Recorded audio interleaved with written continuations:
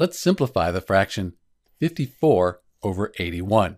What we want to do is find an equivalent fraction to 54 over 81, one that has the same decimal value as 54 divided by 81, but a fraction that's been reduced or simplified to lowest terms.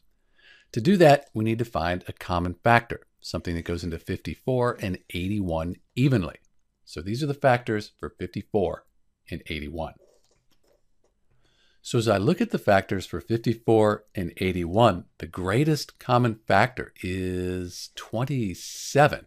So I'll divide 54 by 27 and 81 by 27. We'll simplify 54 over 81. Let's move these over here. So 54 divided by 27, that's 2. And then 81 divided by 27 is 3. We get 2/3. So when we simplify 54 over 81, we get 2 over 3, 2/3.